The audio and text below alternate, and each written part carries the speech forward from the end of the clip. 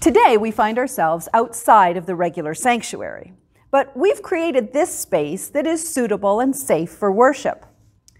We met and measured, and we set up the chairs, and so that we could gather together for the first time in several months. It reminded me of the story in Exodus, when God gave Moses the law on Mount Sinai, and he also gave him instructions of things to build. The first thing that he was instructed to build was a tent called the Tabernacle, or the tent of meeting. And it was transportable, so it moved when the Israelites moved. God promised to meet with the people there. You see, God didn't necessarily dwell in the hearts of humans until after Christ's death and resurrection, so he would dwell in a certain place during the time of the Israelites in the Old Testament. So the tabernacle was kind of divided into two rooms. In the first room was the holy place, and there was a special table for bread and a golden lampstand with 7 candles and an altar for burning incense. The second room was called the most holy place, and that held the Ark of the Covenant. Now, the Ark of the Covenant was a special chest covered in gold. On top, it held statues of 2 angels with wings facing each other, and inside the ark, they placed the stone tablets of God's law.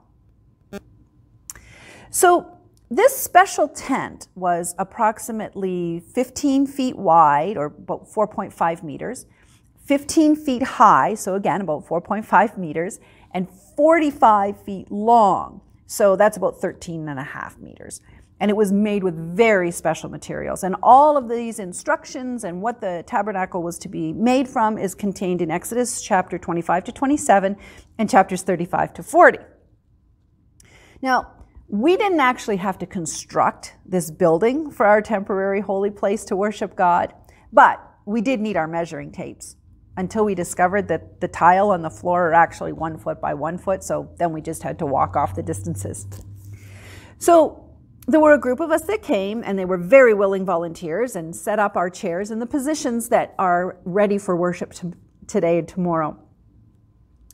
Now, we also don't need to have to take down the entire fellowship hall each week, but we do have to sanitize and stack the chairs, wash the floors, and follow other safety protocols in order to ensure that we can worship God in health and in safety.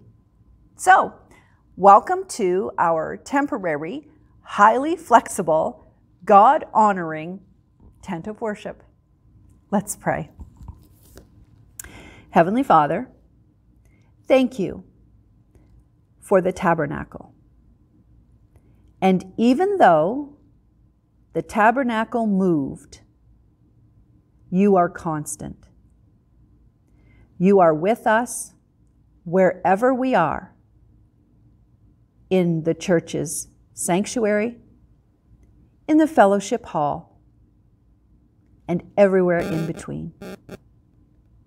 We thank you that now you dwell in us wherever we go. In Jesus' name, amen.